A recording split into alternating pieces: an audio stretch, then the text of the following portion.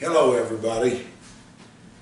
Just sitting here as the year winds down on December 4th, 2019, thinking about life. The weather has changed, the leaves are gone, cold has set in.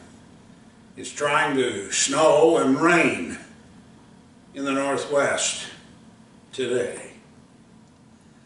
But you know, no matter what you want or don't want, like or don't like, desire or repulse, what God has created for us to enjoy this day is going to happen.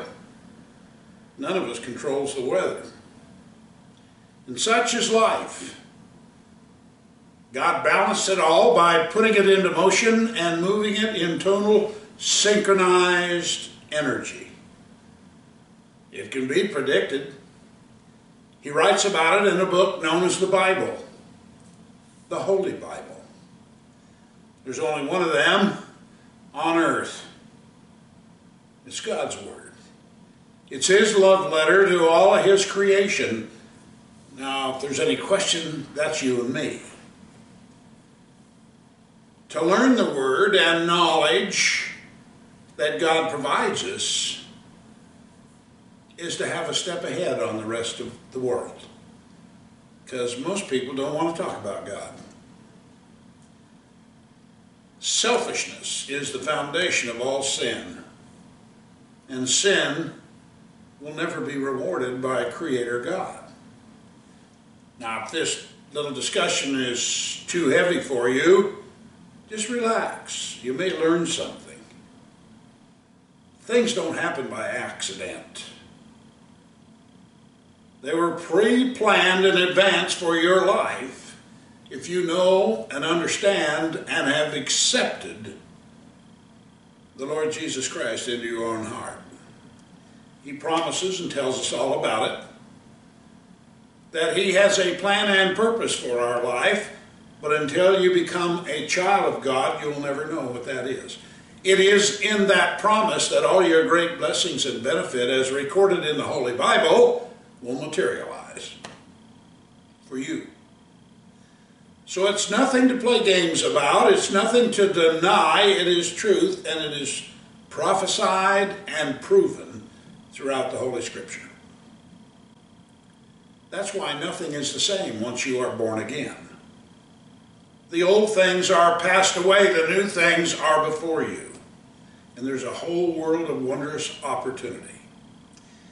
If anyone would have told me I would be writing a blog and producing books 45 years ago, I'd have said, you're nuts. I don't like to write. I don't know how to type. I hadn't taken a typing class since 1959. That's a lot of years ago. And I don't know how to run a computer. And the message that kept coming into my mind as I thought about it was real simple. So what? What does that have to do with anything? Are you going to make excuses, or are you going to make something happen? This is not a request, Dave. This is a command.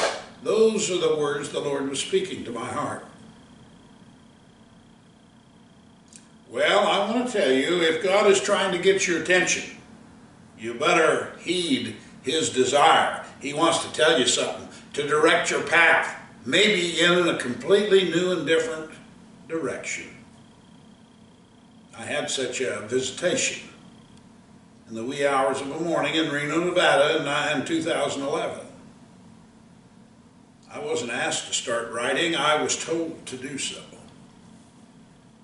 Can you get up after getting knocked down? Can you stand before your Creator and say, I'm yours, Lord, do with me as your will would have it to be? I hope you are. Because that's grit. That's gumption. That's the ability to bounce back after receiving a blow, even a knockout blow. Human beings are resilient. They leave a trail wherever they go. Your whole demeanor is on display to any and all who are near you or watch you or listen to you. It's a great responsibility, so you better do the right thing if you want the rewards and right results. So let's get back to what's happening now. The end of the year is here. It's time to step back and reflect on what you did and didn't do over the last 11 months. A snapshot. What is changed since a year ago today? Measure your business on an annual basis. Work in the areas that need improvement. Enjoy the areas that are strong, and eliminate the great areas of weakness that we all possess.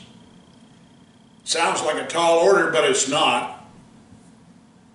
It's a decision away. 1/billionth of a volt of electricity is required for the human body to create a thought.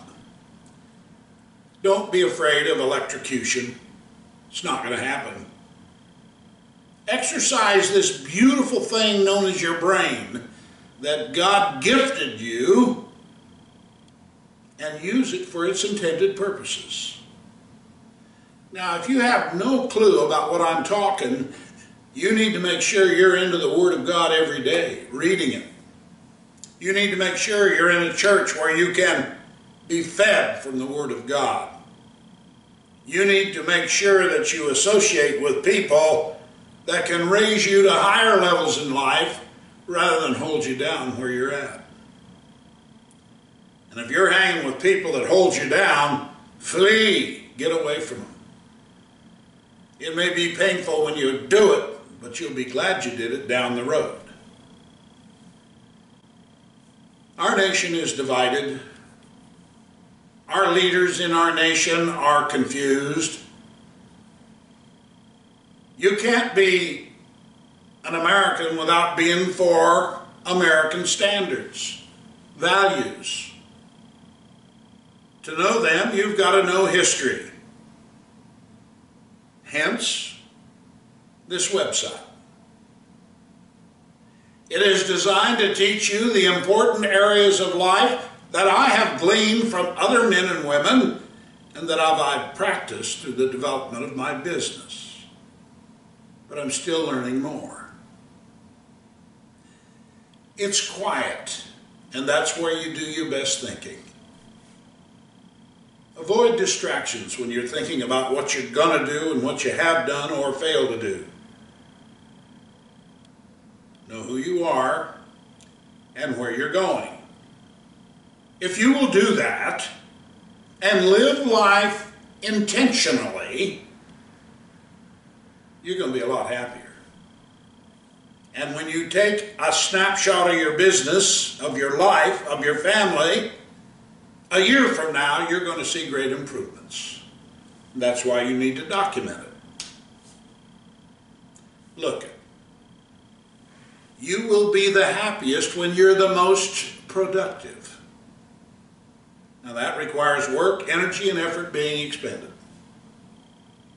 If you're doing all that needs to be done, not trying to do it, not giving it a whirl, but getting it done, good things are going to start happening. Your business grows by exposure. Therefore, the one who exposes the business opportunity the most will always have the biggest business. But you just live up to the potential that was placed in you at your conception. You were given talents and abilities that none other has been given just like yours. We're all individuals. No two people are the same. Friends, I got to tell you, there's a lot to life. And there's so much opportunity in our nation today. It just takes one man or one woman or one couple to step out away from the crowd and say, my view from here on out is upward and forward. I am no longer going to look backward or downward. Success occurs at the top. And the road to the top is always uphill. You want to make it? Know what you're working for, know where you're going, know how you're going to get there, and then begin to read books and associate with other successful people that can help you make the journey to your dreams and goals. Hang around with the busiest, hardest working, most demanding people you can find. Now, when you do that, just remember that most people won't do that. And they'll have 471 reasons why they can't, when we all know they could. But it is that continuity of work ethic that produces the results you're after. So you really cannot afford to take time off when you're at the task of achieving your dreams.